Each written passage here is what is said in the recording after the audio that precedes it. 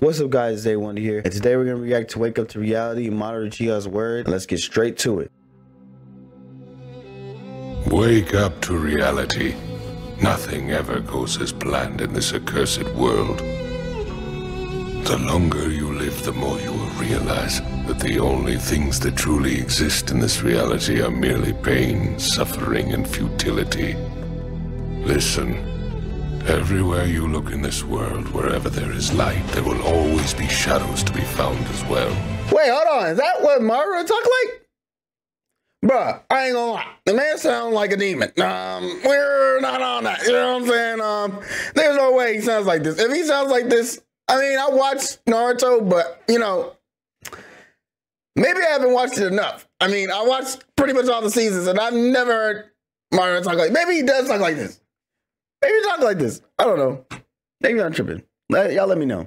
As long as there is a concept of victors, the vanquished will also exist. The selfish intent of wanting to preserve peace initiates wars, and hatred is born in order to protect love. There are nexuses, causal relationships that cannot be separated. I want to sever the fate of this world. A world of only victors. A world of only peace.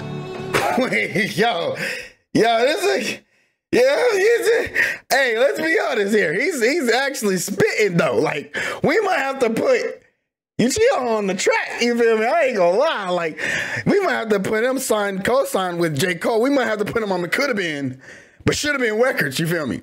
Just be honest. I don't know. I mean, let's be honest. We know Uchiha's upbringing. We know Madara's upbringing. I actually liked his upbringing with Hashirama. I don't know. It's been a while, you know what I mean? But that was one of the best upbringing storylines compared to most of the series. You know what I'm saying? I like Neji the most. Don't care what you have to say. But Madara's was definitely the top 3.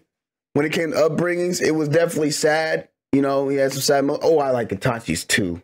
I like Itachi's. Itachi's was pretty crazy. But anyway, that's besides the point. You know what I'm saying? No, you know what I'm saying? But yeah, we're good. A world of only love. I will create such a world.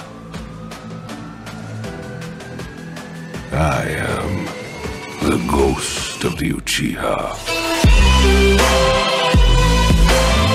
Okay, I ain't gonna lie, that was hard. I ain't gonna lie, that was kind of hard. But here's the thing, though. It could have been a little bit better. Like, they could have done this, like, you know, them little, like, skits and edits they be doing, like, and they just start, you know what I'm saying, doing, like, you know what I'm saying? Oh, well, that was Goku. Now, see, this is how y'all know I don't be watching anime like that. I'm sorry, y'all. But, you know, he could have, you know what I'm saying? They should have showed an edit of him fighting or something, you know what I'm saying? I mean, imagine the violins playing and he just ducking off in the background. I want to hear that while he's like out here like beating some asses, you feel me? Like, what is we doing? I'm a visual learner, sir. Show me what you got, Ghost of Uchiha. Show me what you got. For truly this reality is a hell.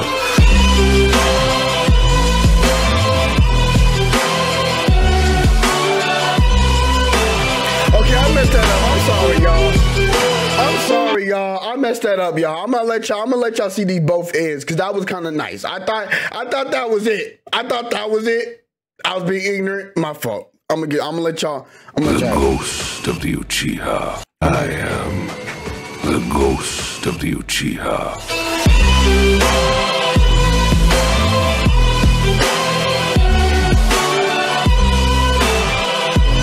For truly this reality is a hell.